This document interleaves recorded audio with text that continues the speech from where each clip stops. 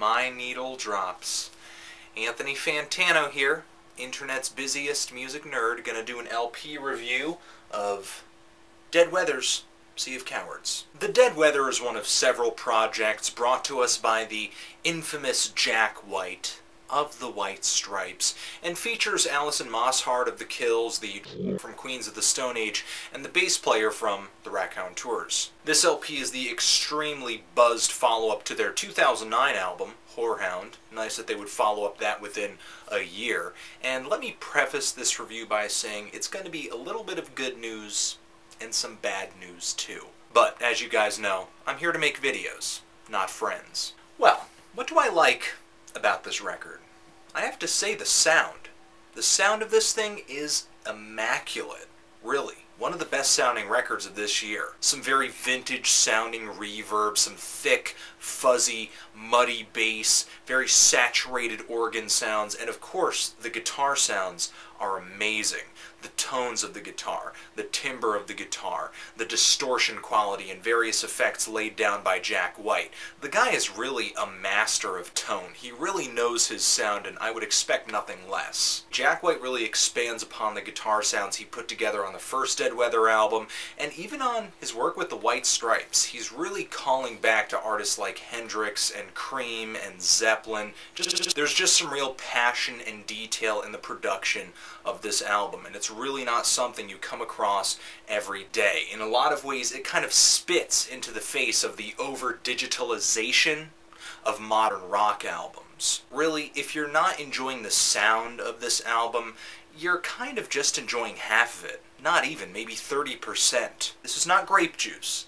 This is wine. So stop gulping it, sip it, smell it, taste it, and enjoy it. Now, what this LP also has are some really great grooves at its disposal. I'm not sure how they recorded this thing, but it doesn't sound really rigid and multi-tracked and very sterile. It sounds really down and dirty and filthy. A lot of interplay between all the musicians, just adding a ton of subtlety to the mix. Just some really sweet ass rock and roll. But to quote the single, Die by the Drop, I've got myself a problem. And my issues with this LP are pretty much limited to the songwriting, a little bit, but mostly the vocals. There are a few tracks where Jack White throws this demonic chorus on his voice that sounds way more obnoxious than it is interesting, pretty much ruining the song for me at least. And just some of the vocal deliveries too, and the lyrical situation has me missing the days of Get Behind Me, Satan.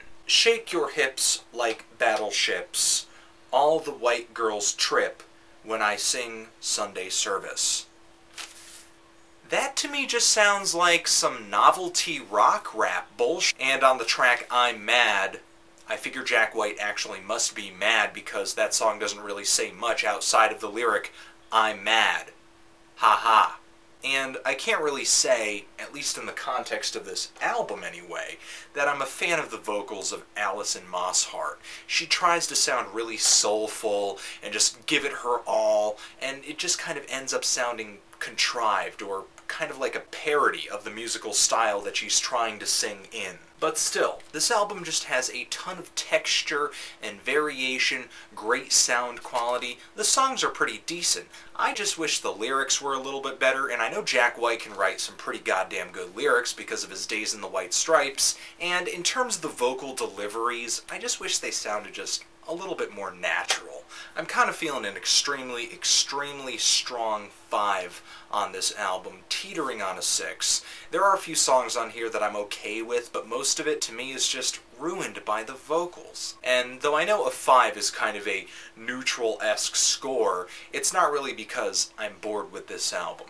It's because I have this one aspect of it that I really, really, really, really love, and there's another aspect of it that I really don't care for at all, and they kind of just cancel each other out. I don't want to feel that way, but I do. Still, if you're into the blues rock thing, if you're into the 70s rock thing, and you just want to hear some badass guitar music, at least give this a check out. And if you've heard this LP, or if you're a big fan of the Dead Weather, you like Jack White's work, even the Raconteurs, tell me what you think of this LP. Love it? Hate it? And why? Anthony Fantano, The Dead Weather, Sea of Cowards. forever.